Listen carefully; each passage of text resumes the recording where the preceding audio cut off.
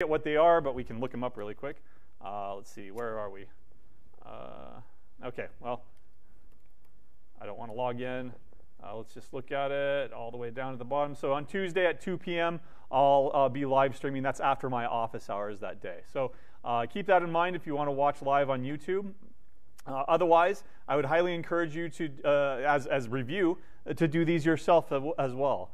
I'm going to do the first 4 days with you. They are progressively harder, so the first day is probably not going to be that difficult. But you can see that it's an Advent calendar. Of course, it's the 9th, so all the first 9 days have been released here. You can go ahead and log in with your GitHub account. That's what I've done, so it knows who I am. You can check out the leaderboards and even become, and you can see that you can get merchandise, right? And I'm not plugging them or anything. I just wanted to wear it because I wanted to support them one year, so I bought one of their sweatshirts.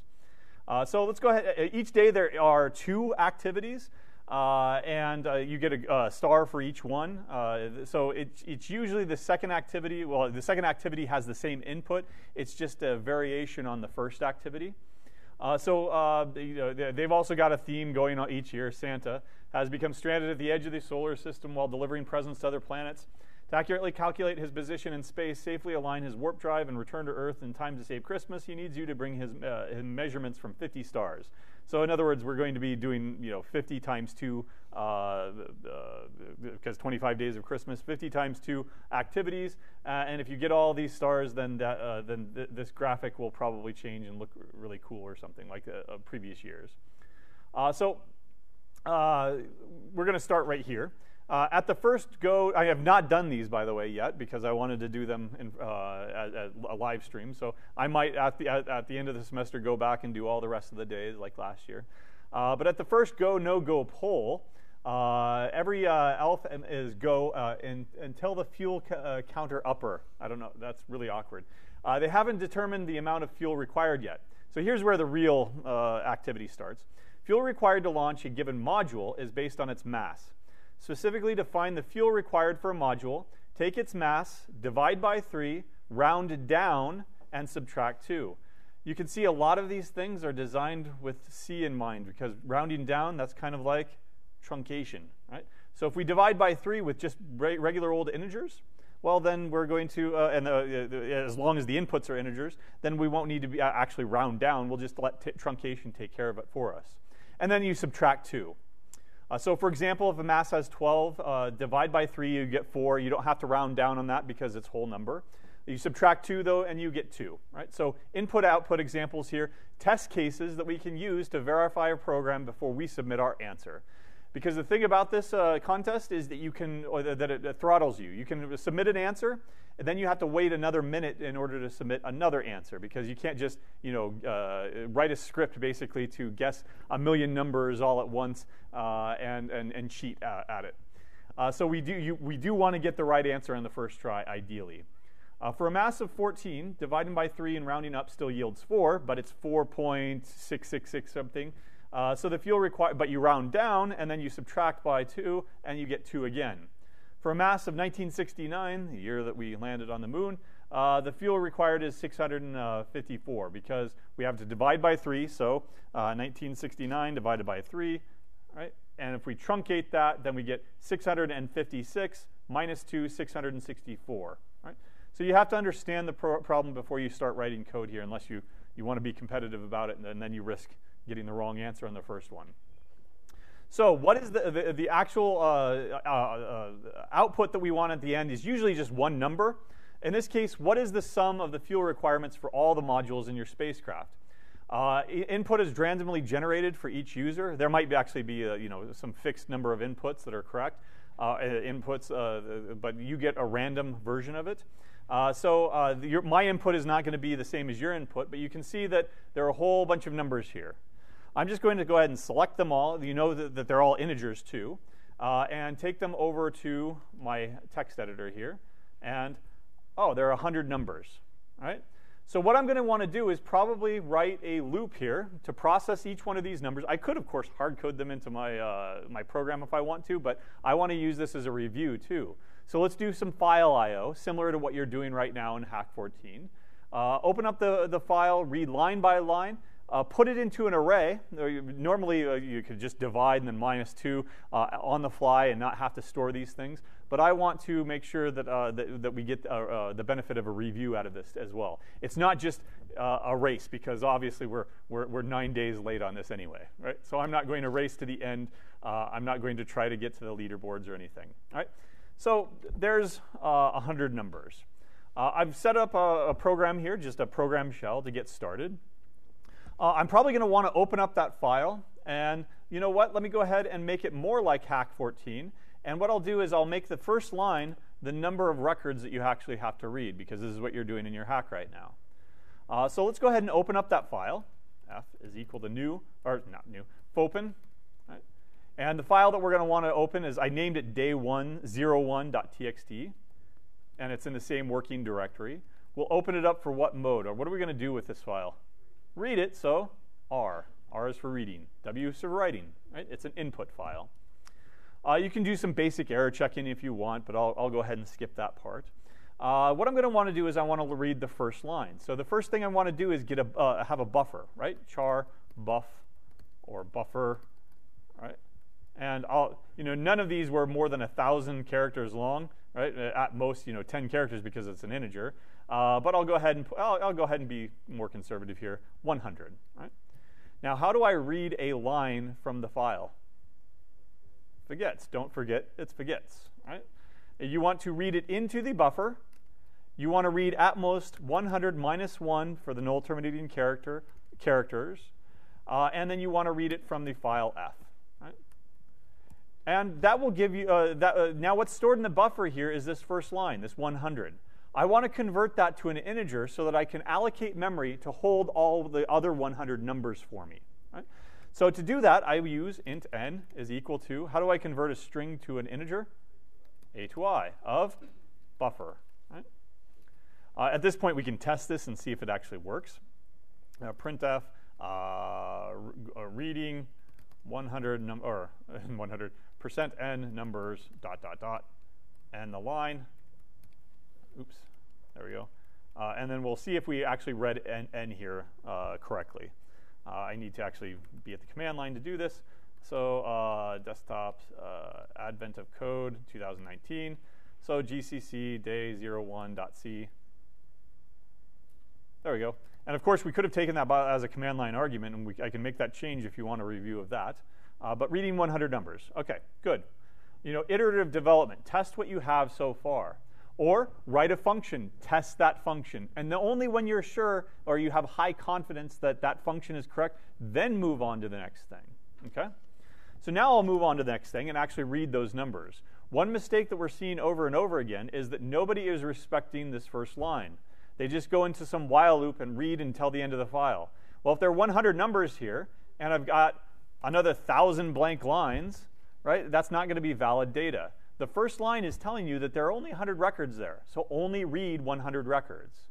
That tells me that maybe I want a for loop instead of a while loop. I is less than n, I plus plus. For each one of these, we will read the next line, convert it to an integer, int x is equal to a to I of buffer, and then what do we do with that integer? Let's store it into an array. So let's go ahead and create enough memory to hold 100 integers, or in general, n integers here. So int array, I'll say, int star, and then a call to malloc, int or size of int times n. There we go. So that allocates enough memory for n integers. Another common mistake that we're still seeing is people conflating integers and other data types or structures with strings. You only need +1 for the null terminating characters when it's strings. I'm not reading in strings. I am reading in strings, but then I'm converting them to integers. I'm storing integers. I don't need 101 of them. Right? All right, that looks good so far. Now let's go ahead and say that array sub I is equal to x. OK. And then we can, again, do a debugging and walk through or print these out and see if we get them all correct. What's one risk that I've got right here, right now? I didn't take a real close look at those integers. But what if they're very large integers? What might occur? What might happen? What risk do I have? What if one of those integers is, say, 10 billion? Is that going to work? No. So it could be that maybe there's one integer there that is more than 2.147 billion, right? Ugh. Well, I could go ahead, if I don't care about finishing really quick, I could go ahead and take a look. Ooh, okay. Well, the largest ones seem to be like in the 100,000 place here. I don't really have anything more than 6 digits here, so I'm safe here. Right? I'm pretty sure that I'm going to be safe here. One thing that I could do if I'm really want to be cautious about this is I could check the buffer size. If there are so many digits, say 9 digits there, right, the 2.147 billion would be, well, if they're 10 digits, I still have to check to see is the first, is it still too big? But certainly if it's more than 10 digits, or if the string is more than 10 plus the n-line character, 11 characters long, certainly I'm not going to be able to handle that. So you might want to add some checks here, but that's okay, right? Well, I just checked it manually, and yeah, okay, there's nothing big there, and that's why there was things like creating a buffer that's only 100. That's reasonable, or 1,000 for the assignment, or whatever it might be. Those are reasonable assumptions for the given parameters that we give you. All right. So there is my stuff read into memory. All right. Well, what else do I need to do now? I need to iterate through and sum them all up, all of the fuel requirements. The fuel requirements are going to be taking this number, divided by 3, and then rounding down, but I don't have to round down because these are integers, and then subtract 2 off of it. So let me go ahead and go into another for loop. For I equals 0, I is less than n, I plus plus. And I'll probably want a total, right? Int total. There we go. Total plus equals. And I will simply take the array sub I, divide by 3, relying on truncation to take care of that for me, and minus 2. Now, there's a potential problem with this. What's the potential problem? Yeah, garbage plus 1 is what? Garbage. Right? If you start out with an uninitialized variable, what are you going to have? Garbage. Right? Now, it could be 9 times out of 10 that it will be 0. But that 1% of the time that you can, or 10% or whatever it might be, that you actually get garbage out of that, that's when it fails. And then you never remember why, and oh yeah, I need to initialize my variables. Best practice all the time. All right? Printf, total fuel is %d, right? And the line, and total. All right. Oh, are we good? Oh. I've already got that, but again, that'll just be a warning, and it'll say the web grader or something like that. All right, let's run it. Total fuel is this thing right here. Another risk, even though each one of those individual values is small, if I've got 100 small values, that might end up being overflow. Do you think we have an overflow here? Like at most, each one was certainly less than 1 million, right? 100 times 1 million, that's 100 million. That's less than 2.147 billion, so we're good to go here. And I have high confidence that this number is correct. Before I submit that answer, right, let me rethink this. What's another way that I can test this stuff? day01.test.txt. What if I take the values that they gave me, 12, 14, 1969, and this guy, 12, 14, 1969, and this guy, and then I ran it on this one instead.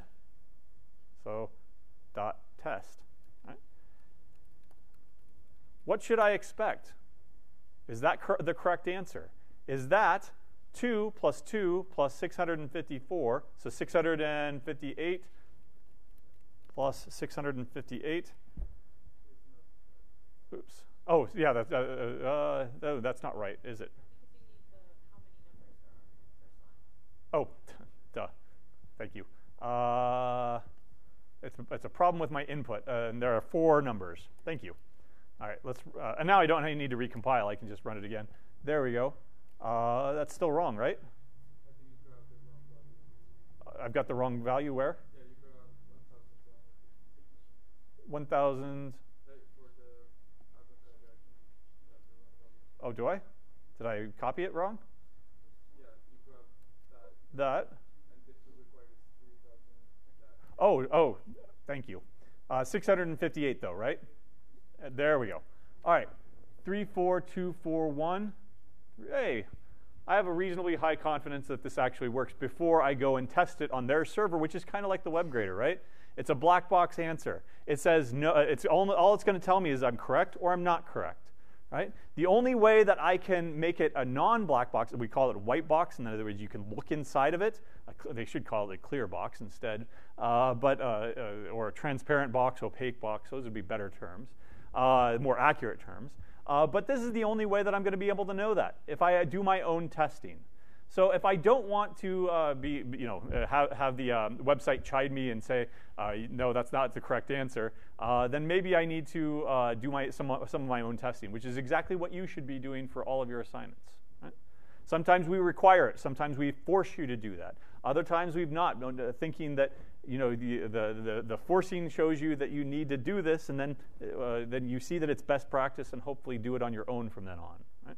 There are going to be lots of situations in which you're not going to be required to test anything, but you're going to want to, because if you don't, then how do you know it's correct? Right? All right, what was the original answer, by the way? Okay, I did that. So let's go ahead and cross my fingers here. That's the right answer. Yay, I got 1 gold star. Right? That's what it looks like.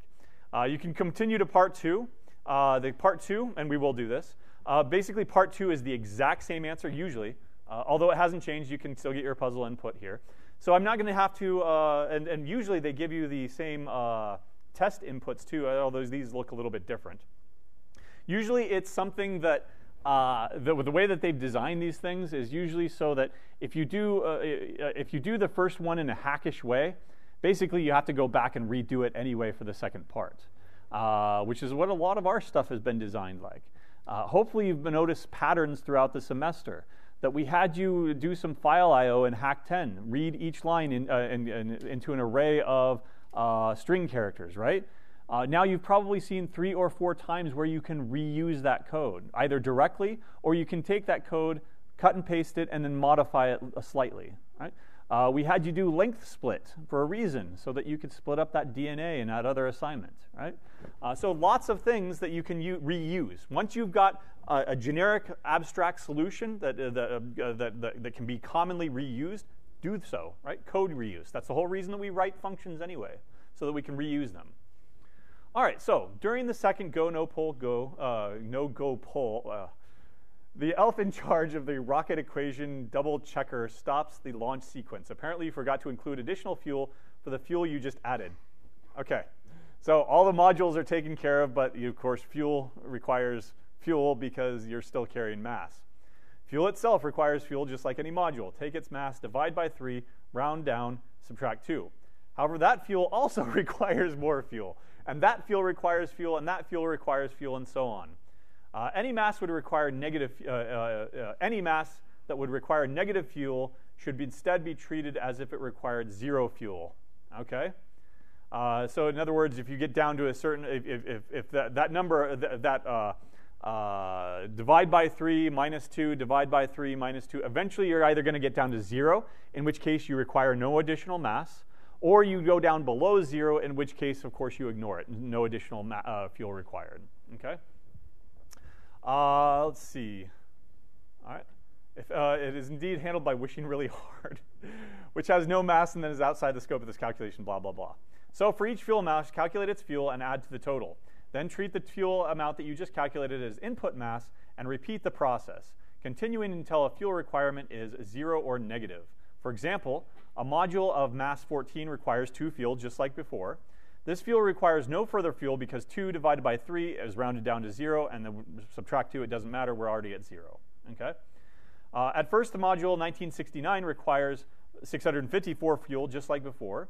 Then this fuel requires 216 more fuel, because if you divide by 3, and that's probably, 54 goes into it, evenly. So minus 2, that's 216. 216 then requires 70 more fuel, which requires 21 fuel, which requires 5 fuel, which requires no further fuel because 5 divided by 3 is going to be, and then truncated is going to be 2. Minus 2 gets you 0. Right? Blah, blah, blah. All right, and then this stuff right here. All right? So what is the sum of the fuel requirements for all the modules in the spacecraft when also taking into account the mass of the added fuel? Calculate the fuel requirements for each module separately, then add them all up at the end. All right?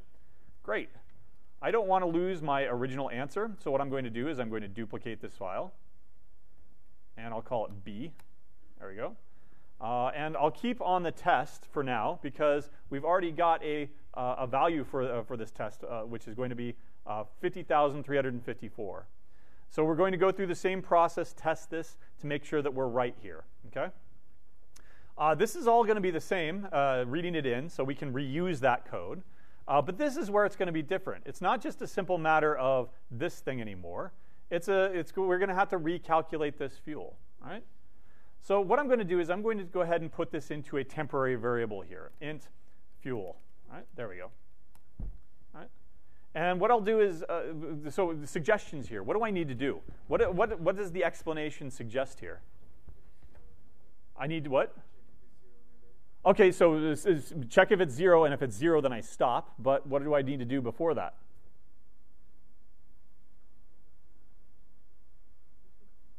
What did they do right here? Right? You started out with, what was it, 654. Then you divided that by 3, subtracted 2, got 216. Divide by 3, minus 2, got 70. Divide by 3, minus 2, got 21. Then 5, etc. And you kept a running total the entire time. That suggests what? Well, it could be recursion, or just a regular old loop, right? So let's figure this out. Right? Let's go ahead and write a function.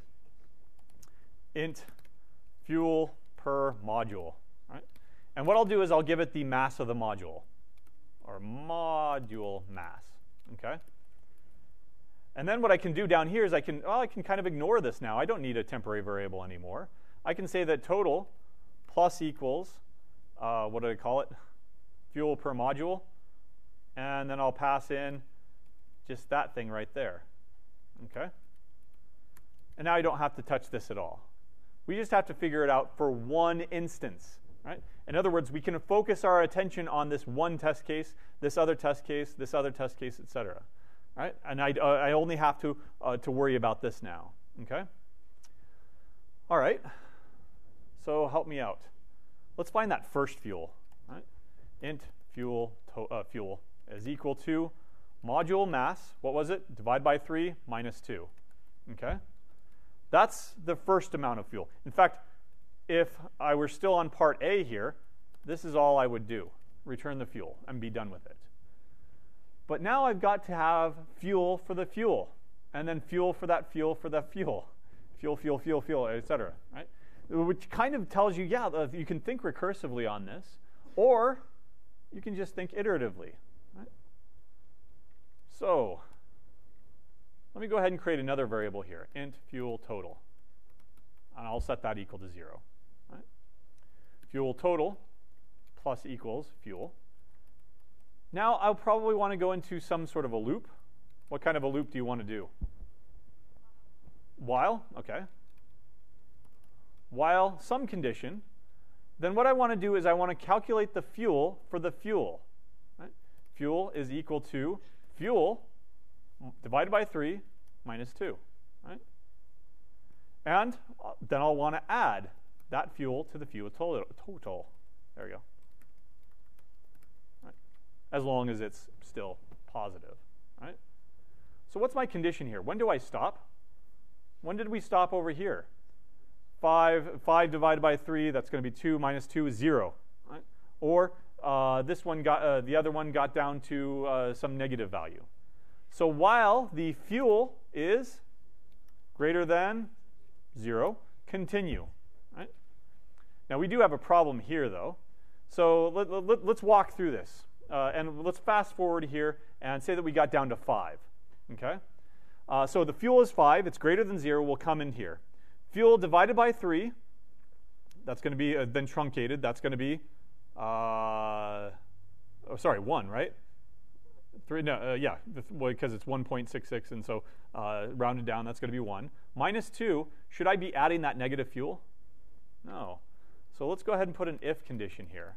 If the fuel that we just calculated is positive, I mean, we can add 0 if you really want to, but if it's positive, then we'll go ahead and add in that fuel. Now, I don't want to return the fuel, I want to return the fuel total, right? And if I want to do some more debugging here, what I can do is I can go ahead and put this into a variable, a temporary variable. Int temp is equal to this, and then printf fuel for fuel %d and the line temp. There we go.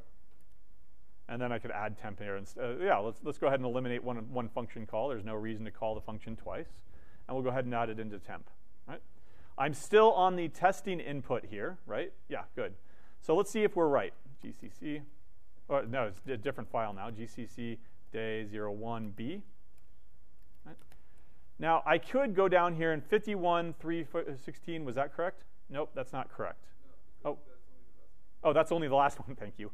Well, then we can at least compare the last one. 50346, that looks good. 966, that looks good. And then 2 and 2, I think those are correct as well, right? Yeah, just from before.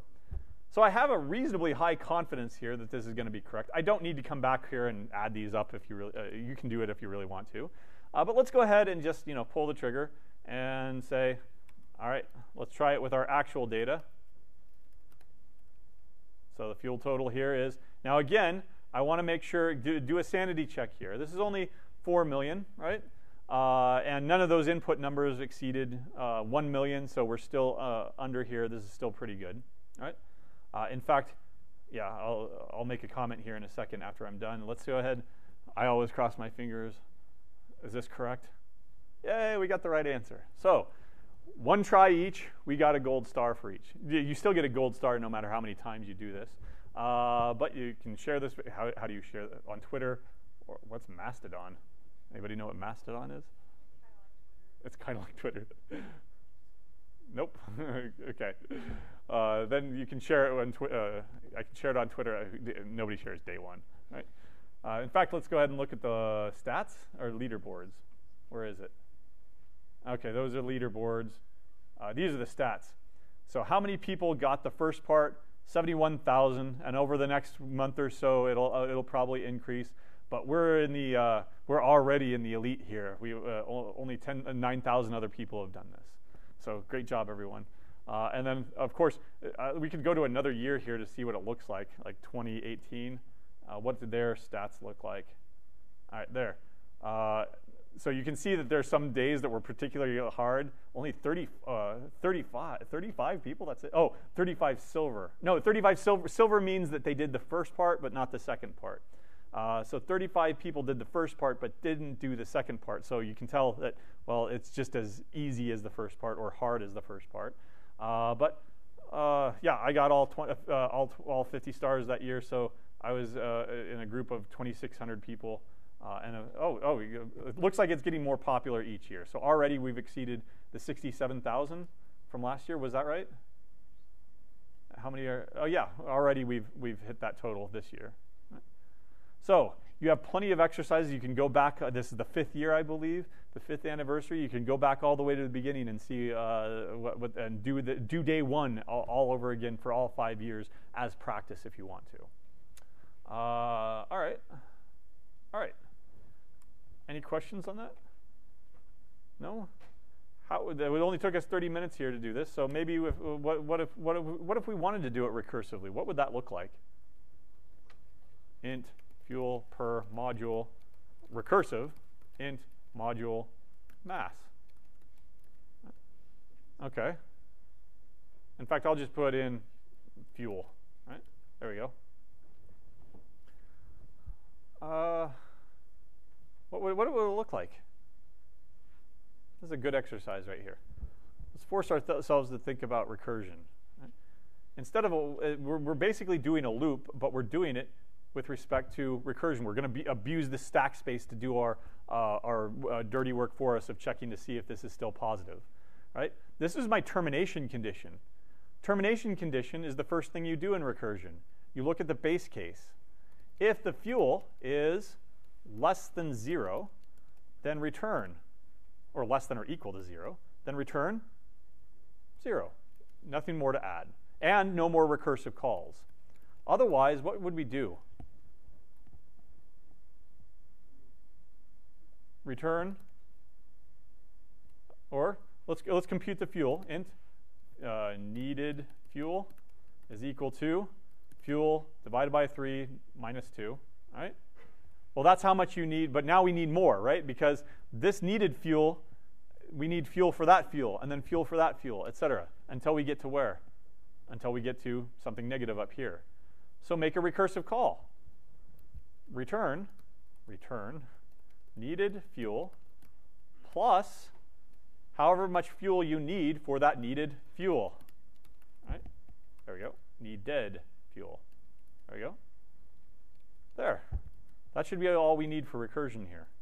Now let's go down here and see if it actually works. Not fuel per module. Now I have to think about the first iteration of this, because if we give the mass, the fuel and the mass are the same thing, basically. So I think that we're good here if we do it this way. Right.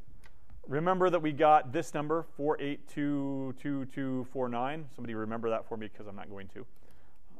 And let's see if we get the same thing. Hey, I think that was right. All right, 4822119. Is that it? Oh, it's not the right one. What is it? What was wrong? 49. How much are we off then? 30. Ugh. All right, well, let's switch back to the test. Crowdsource it here. Let's do the test one first. So 0, 0. Let's go back to the exercise. You can always go back to the exercise and get everything again. Let's see. It should be 0, 0, and then 966, and then 50,300, blah, blah, blah. All right, we're off by 2 here, and we're off by 1 here. Did I get them all right? Divide by 3, minus 2. If the fuel is less than or equal to 0, return 0. That looks right to me. Are we not accounting for the negative? You're right. All right. So if needed, we can have another. We'll put the other base case here. If needed fuel is less than or equal to 0, then let's not do recursion. We'll just simply return needed fuel. I think that will work. Else, and then I can actually restructure my base case up there. Yeah, I don't need this base case anymore. I can go ahead and say, there's the needed fuel. If the needed fuel is less than or equal to 0, then return, not needed fuel, return what? 0, right? Because if it's negative, we don't want to return that, so it's 0. And there we go, I think. All right.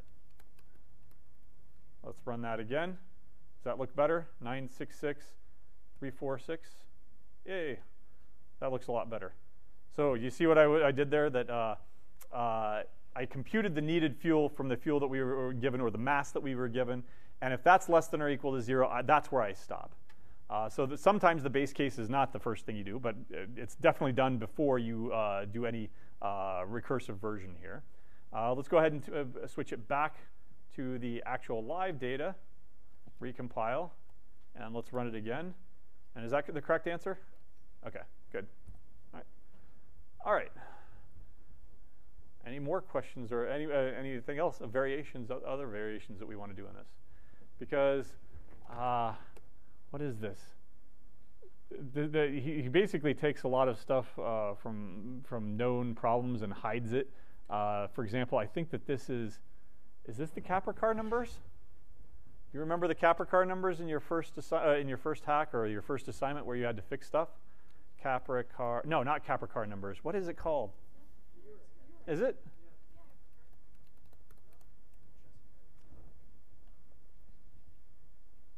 No, the Capricar number, you split it up, right, into 2 things. This is a conjecture. What was the conjecture called? Does anybody remember what the conjecture was called? It's where you divide by 3, subtract 2.